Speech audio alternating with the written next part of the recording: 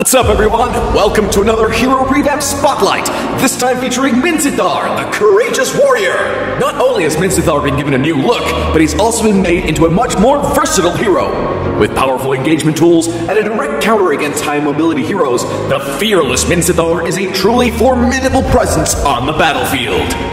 Hero Skills. We revamped MINSITTHAR's first skill and ultimate, and completely redesigned his second skill and passive. First skill, Spear of Glory. MINSITTHAR thrusts forward with the Spear of Glory and stuns enemies at the tip of the attack. MINSITTHAR then pulls back his spear after a brief delay, damaging enemies along the way. Prior to the revamp, Spear of Glory only pulled the first enemy hero hit on its way back. The revamped version now pulls all enemy heroes the spear hits on its way back to MINSITTHAR. Second skill, Shield Assault. The new Shield Assault provides MINSITTHAR with enhanced damage and damage reduction. Shield Assault deals damage to enemies in an area and slows them. It no longer shields MINSITTHAR or stuns an enemy, but will instead put MINSITTHAR in the Phalanx state, reducing damage taken from the front and enhancing his basic attacks into rapid strikes that deal AoE damage. Ultimate King's Calling.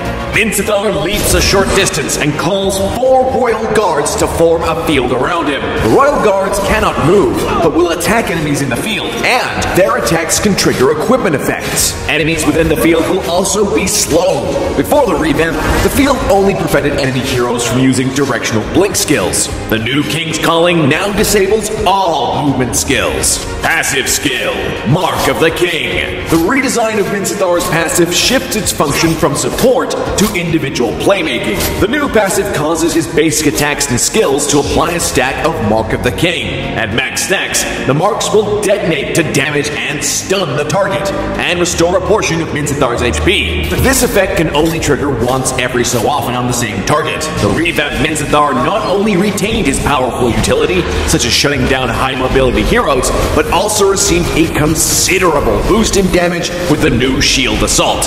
Pro tips. Since Spear of Glory stuns enemies hit by the tip, aim the end of the skill indicator at the target to more easily pull them in. Anticipate when the enemy burst is coming, and use Shield Assault to minimize damage taken. Shield Assault's enhanced basic attacks benefit from attack speed, so MINSITTHAR with a damage build can have incredible bursts in the late game. Target key heroes with King's Calling to cripple their mobility in battle. Combo tips.